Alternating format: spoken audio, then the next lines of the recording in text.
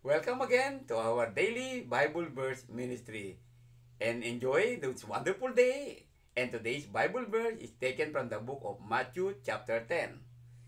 Anyone who welcomes you welcomes me, and anyone who welcomes me welcomes the one who sent me.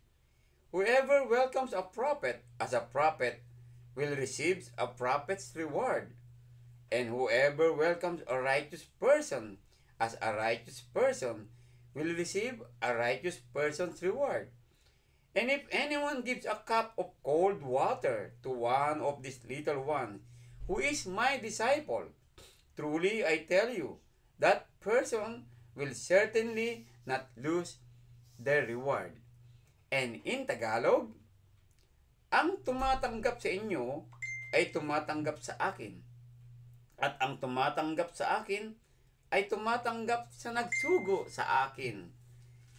Ang tumatanggap sa isang propeta, dahil sa ito'y propeta, ay tatanggap ng gantimpalang nauukol sa propeta.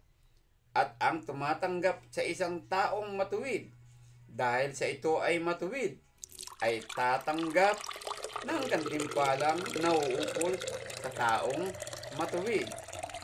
Tandaan ninyo, sino mang magbigay ng kahit isang basong malamig na tubig sa isa sa mga maliliit na ito, dahil sa siya'y alagad ko, siya'y tiyak na tatanggap ng gantimpala. It's another pleasant morning to all of us, brothers and sisters. And this Bible verse, Jesus is telling us that we have a reward. If we welcome someone, if we welcome Jesus in our heart, we will always reward. And if we continue to be generous to somebody, if we can give a cup of cold water to someone that who needs water, we just give it to God. Kaya po mga kapatid, huwag nating hayaan mawala ang ating gantimpala. Patuloy natin po tayong tumanggap ng mga taong nangangailangan.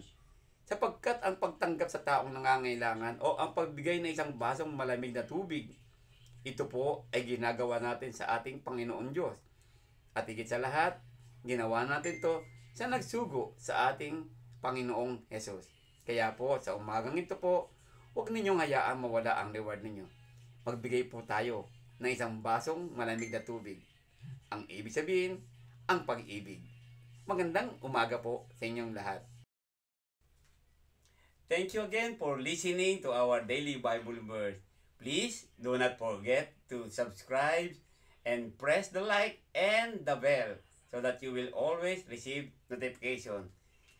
Press na po ninyo, mag-subscribe po tayong lahat at po i-share po lagi ang ating daily Bible verse. Magandang umaga po sa inyong lahat.